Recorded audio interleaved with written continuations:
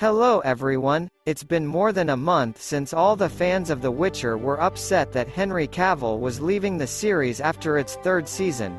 As you may remember, quite a lot of interesting things have happened since then. For example, we learned about a new spin-off called Rats, in which, by a strange coincidence, there is no Freya Allan.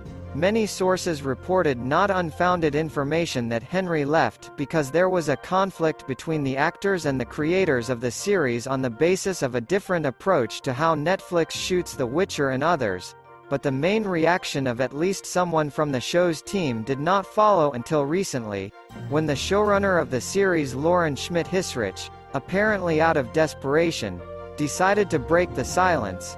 Even I was surprised that she said that I propose to sort everything out right now, but among other things, there has been a good one for almost a month: the petition you and I know about the return of Henry, and instead of him, the creators of the Witcher series will be eliminated, and this petition is already approaching 300,000 signatures, without even thinking about slowing down. Perhaps, also for this reason, due to the completely obvious and not hidden irritation and disappointment of the audience base with everything that is happening, Lauren Schmidt finally could not remain silent anymore.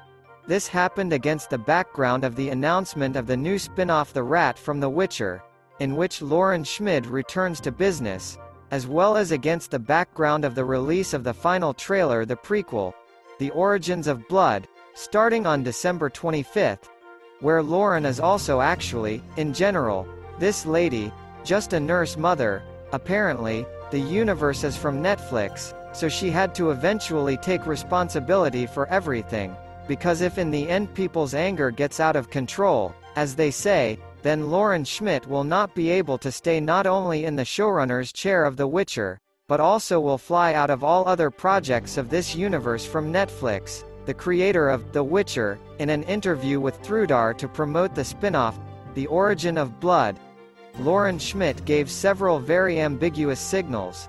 She not only refused to confirm or deny rumors of behind-the-scenes discontent and conflict, which occurred between the show's team and Henry Cavill, but also urged those who are ready to turn away from The Witcher to give a chance to the third in the zone, and also stated that the controversy should not overshadow the upcoming spin-off. So she seemed to be trying not only to completely bypass the topic of Henry's departure, but he pretended that let's not do it now, although the most important thing, in fact, The Witcher's runner publicly addressed the audience for the first time, saying that kind people give us another chance, don't turn away from us, look further what we are doing, agree, we haven't seen anything like this before, and this tells me about the growing uncertainty within the Witcher team.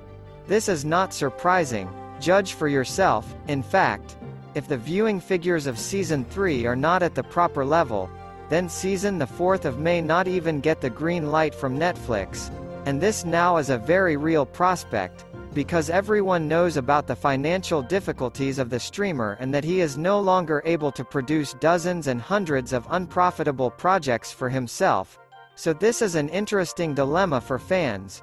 What to do to support Cavill's latest appearance in the image of a white wolf, or deliberately ignore it in the hope that the main show will then get a red light. The Witcher is waiting for curious times, that's for sure. Let's discuss this dilemma in the comments under this video. Well, at the moment it seems that Lauren Histrich's comments have raised more questions than answers. Will Lem Hemsworth be able to breathe new life into Geralt? Will the show continue to function without its main star Henry Cavill? And will we finally find out the truth about his departure? Let's discuss this issue in the comments, because that's all for today. If you don't want to miss anything, it's time to subscribe to our channel and click on the bell, and also don't forget to give a thumbs up. Thanks to everyone who was with us.